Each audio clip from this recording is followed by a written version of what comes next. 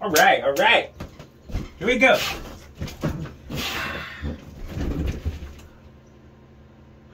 What's Shot the Cock Off, folks? What's happening? Johnny Long, I'm in the Homo Depot. How do you get that? All right, so a couple days ago, I basically had a wonderful bass come in, vintage, 1989 Kubicki, and I listed it on the Kubicki site, and I got some wonderful comments, and a lot of guys like, ah, what happened? Look, but I also made a comment is like the war paint on this thing was absolutely beautiful. So some basses you get in your possession and they are mojoed. A lot of people don't understand what that means, mojoed. Mojo to me is when you pick up a bass or when you hear somebody else play that bass that you never heard before, and you can hear the mojo in it, and then you get your hand on that same bass. Here's the issue. The issue is you don't want to change them. I'm speaking from my point of view. All right, look. Anybody else in here? So it's my point of view. So okay, so what I did, so mojo to me is like you don't want to change that mojo. All you want to do is you want to conserve the mojo, but you want to fix the issue. All right, so when this bass came in, I want you guys to look at it. All right, this is the bass. All right, so this is an 89. Am I right? 89 or 86? 89. This is an 89 Kubicki. All right. When it came in, it had major damage. The neck was majorly bad.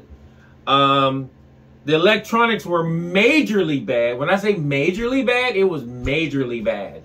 So, and then I'm still missing the knob. So I contact Kubicki and they're going to send me another knob. All right.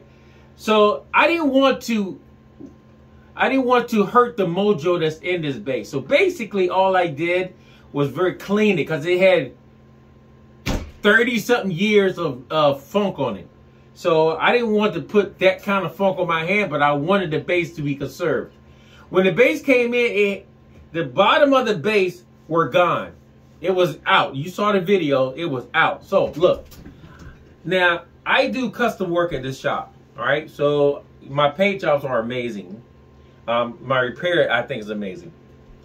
But with this bass, I didn't want to change anything. I didn't want to do anything extravagant. I could have took the whole bass down to the skin and then put a new paint job on it, and it looked like brand spanking new. Didn't want to do that because that would have killed the mojo.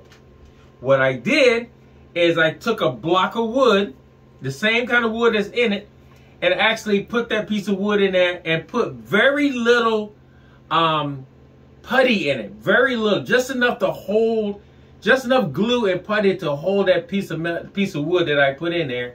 And I didn't want to make it beautiful so you can see where the wood were.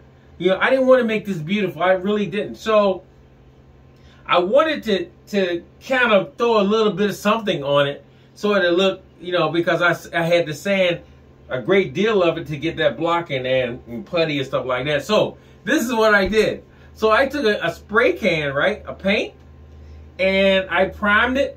I put a little design on it. I don't know if you can see it. I put a little design on it, and then I took a spray can, painted it with the primer and paint, and then took another, while it was still wet, took another one, sprayed over it, and let it drip, and came up to that kind of design. It's so cool. But look, here's the cool part. It still got mojo in it, and it still got all the war paint. You still got all the war paint. That's why I love you. Listen, this thing is a beast, and it's good. All right, so we're gonna hear it. So the electronics, I had to change, go inside the electronics and rewire stuff, and then I had to put a new input jack in it, tube jack in it, and like I said, I had to clean it up. I had to go inside all the gears, re-oil them. I said re-oil them. What is re-oiled?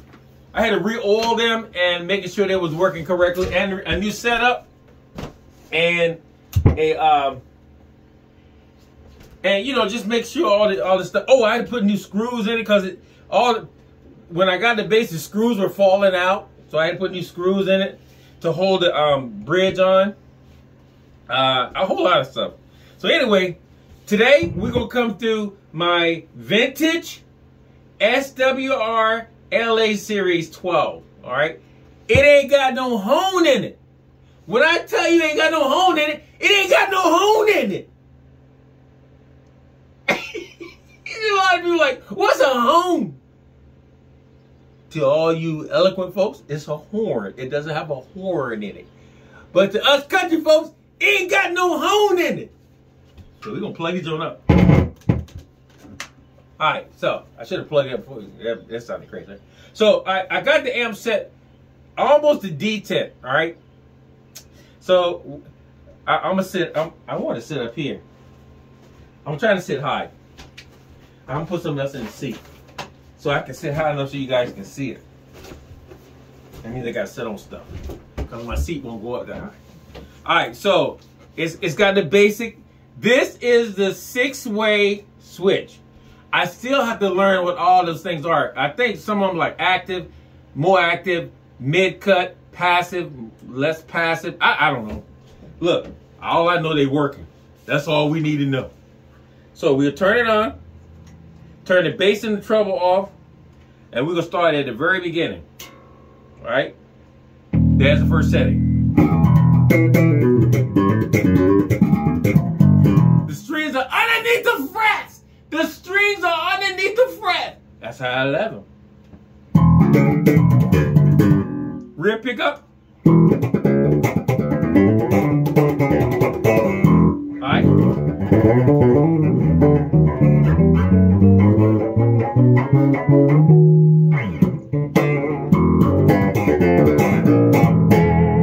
Okay. Rear front pickup.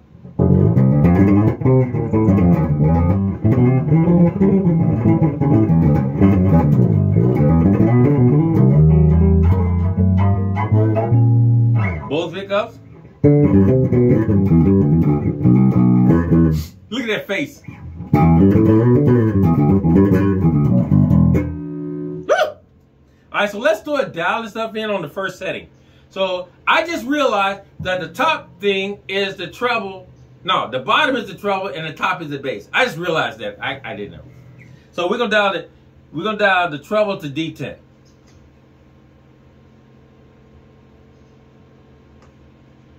Got a little notch in it. So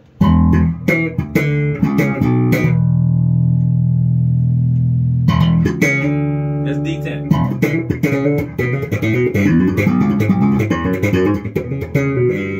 Now, 3/4.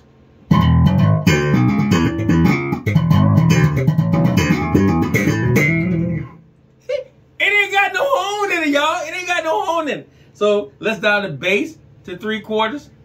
I mean, half, D10.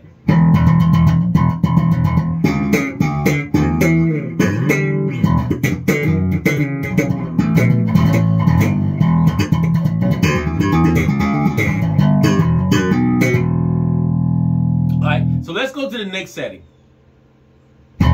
Same thing. 3/4 on everything.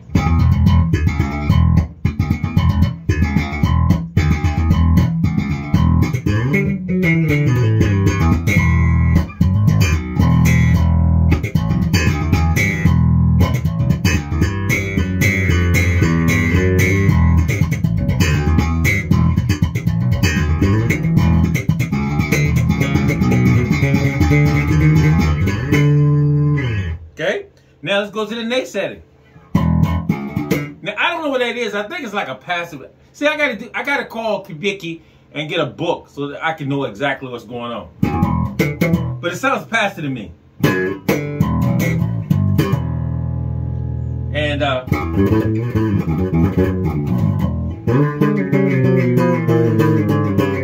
right, next setting. That sounds like a big cut to me.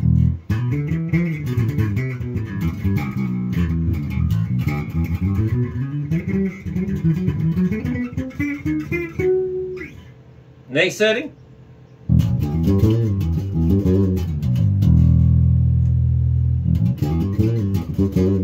I think I'm still impassable because I don't hear anything happening. And if it is, I don't hear it. Look, and if it is, I don't hear it. And then that's the last setting. Then I go back to the beginning again. Everything wide open. Check it out.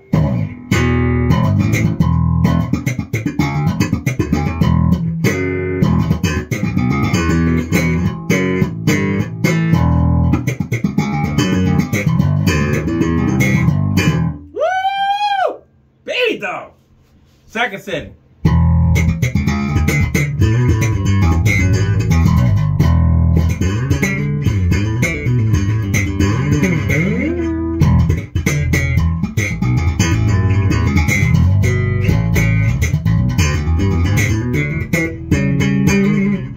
I'm gonna tell you, basically, I love this bass.